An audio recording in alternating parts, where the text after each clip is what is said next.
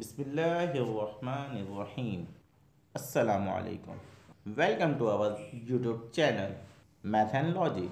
If you are new viewers, then subscribe my channel and press bell icon for our new updates. And do not forget like, comment and share. आज का जो हमारा topic है वो objective of chapter 1, जिसमें पास papers और chapter के तमाम टॉपिक्स को डिस्कस किया है। The set of 2, 3, 5, 7 and so on is a set of dash numbers. 2, 3, 5, 7 कौन से नंबर का सेट होता है हमें ये मालूम करना है। और हमारे पास ऑप्शंस हैं whole number, odd number, composite number and prime number. Whole number वो नंबर होते हैं जो 0 से स्टार्ट हो और कंटिन्यू रहे। मिसाल के तौर पे 0, 1, 2, 3 and so on. Odd number वो नंबर जो 2 से एग्जैक्टली डिविजिबल ना हो। मिसाल के तौर पे 1, 3, 5, 7 and so on. Composite number वो नंबर जिसके 2 से ज़्यादा फैक्टर्स हों। मिसाल के तौर पे 4, 6, 8, 9 and so on. And prime number वो नंबर जिसके एग्जैक्टली 2 फैक्टर्स हों। मिसाल के तौर पे 2, 3, 5 एंड सो ऑन। तो हमारा राइट ऑप्शन हुआ option D. MCQs number 2, the set of 2, 4, 6, 8 till 50 written inside builder form dash। 2, 4, 6, 8 till 50 जो कि एक टेबुलर फॉर्म का सेट है, इसे हमें सेट बिल्डर फॉर्म में कन्वर्ट करना है।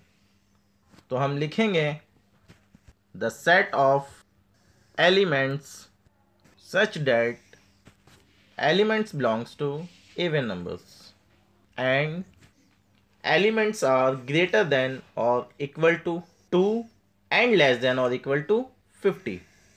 तो इस लिहाज से हमारा करेक्ट ऑप्शन है ऑप्शन सी।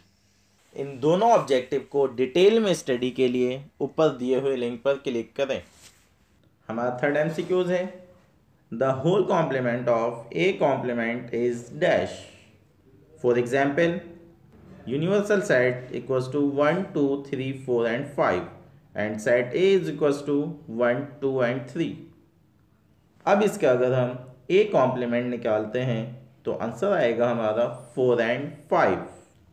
अब अगर हम ए कॉम्प्लीमेंट का होल कॉम्प्लीमेंट निकालते हैं तो आंसर आएगा 1, 2 एंड 3 जो कि सेट ए के इक्वल होगा। तो हमारा करेक्ट ऑप्शन है option A. MCQs number 4, the Cartesian product of set A and B is written as dash. Cartesian product को हम क्रॉस से प्रेजेंट करते हैं, तो हमारा आंसर है ए क्रॉस बी। अगर ये ब्लैंक यूँ आ जाए the Cartesian product of set B and A, then we write as B cross A. MCQs number 5, if A is not equal to be then the Cartesian product of A and B will be dash. For example A is the set of A and B and B is the set of 1. Then A cross B is the set of order pair A comma 1 and B comma 1 and B cross A is the set of ordered pair 1 comma A and 1 comma B.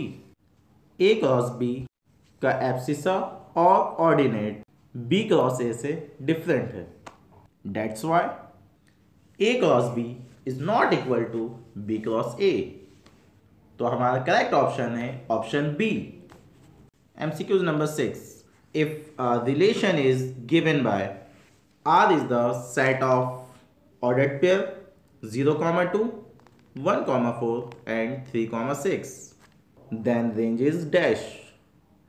तो इस relation में हमें range का set बताना है। Relation में ordered pair का जो एब्सिसा होता है वो डोमेन कहलाता है और ऑर्डिनेट रेंज कहलाता है। तो हमारा डोमेन होगा 0, 1 एंड 3 और रेंज होगा 2, 4 एंड 6। तो हमारा करेक्ट ऑप्शन है ए। MCQs number 7, asymmetric difference B means A delta B is equal to dash। asymmetric difference B को टू वेज में एक्सप्रेस किया जा सकता है। Number 1, asymmetric difference B is equal to the union of A minus B and B minus A, and the second one is asymmetric difference B is the difference of A union B and A intersection B। तो हमारा right answer हुआ option D. अगर आपको ये video अच्छी लगी हो then subscribe my channel, press bell icon and do not forget like, comment